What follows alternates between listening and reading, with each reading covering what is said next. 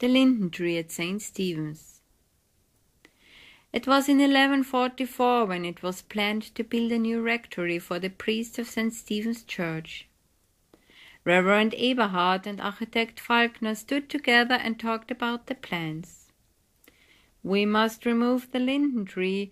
I think that's the best place for the building," the architect said. "Oh, please, there must be another way. I love that tree. This tree is like a dear friend of mine. The linden is as old as I am, and I don't like to see the tree dying before me."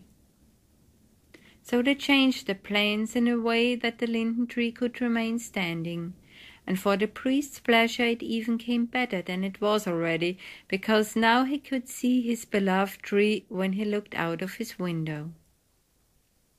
With the years, the linden tree grew larger and more beautiful. The priest, however, was getting older. His hair was already white and he was getting tired. One sunny day in fall, Reverend Eberhard sat under his beloved linden tree as he did so many times before in his life. He was already 70. He was plagued by a bad cough and he couldn't sleep well anymore.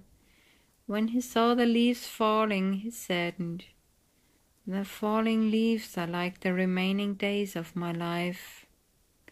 He looked at the tree. "Just one more time. I want to see your blooming. Then I will agree to die." The winter came and the priest's state of health became worse.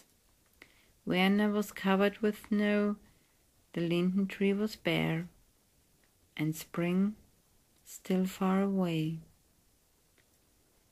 One morning the priest knew that his death was near. He could hardly breathe, and so he asked his servant to open the window. "Reverend, it's very cold outside," the servant said. "Oh, don't care about that. I have to see if the linden—" The servant nodded and fulfilled the priest's wish. Then he helped the ancient to the open window. They both couldn't believe what they saw. The linden tree was full of blossoms. Reverend Eberhard smiled. Then he lost his last power, and he fell to the ground. Suddenly, a wind gust blew through the tree and drove the fragrant blossoms through the open window, till the dead man was completely covered.